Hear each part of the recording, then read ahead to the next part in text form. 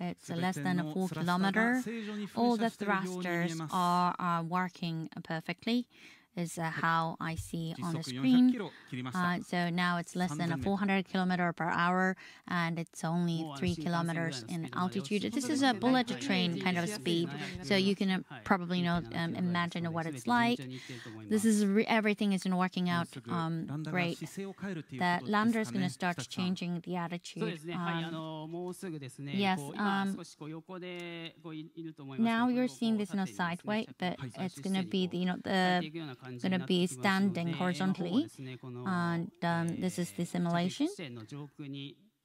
So we're almost right above the landing site. Right, thank you very much. And these two lines, the yellow line is showing where the sun is. The white line is indicating the direction of the landing site.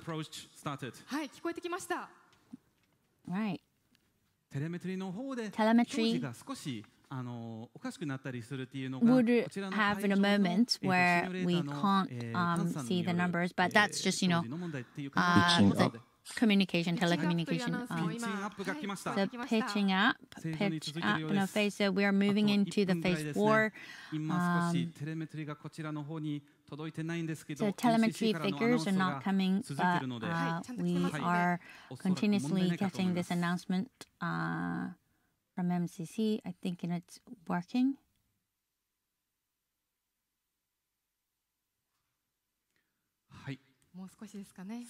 Just a little more. So it's less than a minute until the scheduled landing time. So let's see how the MCC members are. Less than a minute away.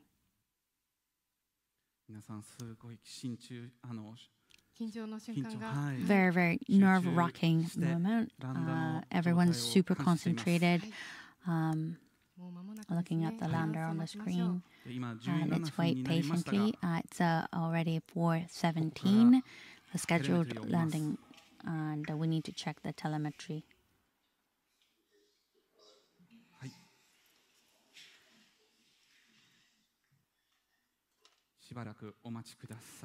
This is, where we need to be patient and wait for just a while. We already passed the landing scheduled time, and we're still verifying the state, confirming how it is on the surface.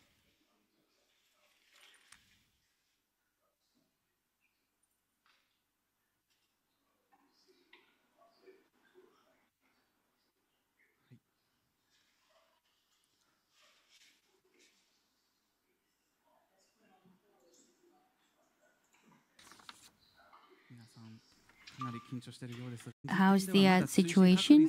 So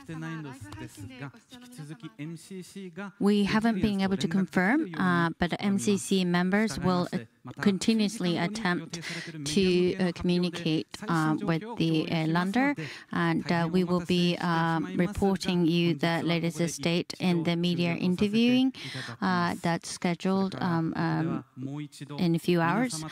So we need to never quit the lunar quest, is the spirit would like to keep in finishing this the live streaming for now.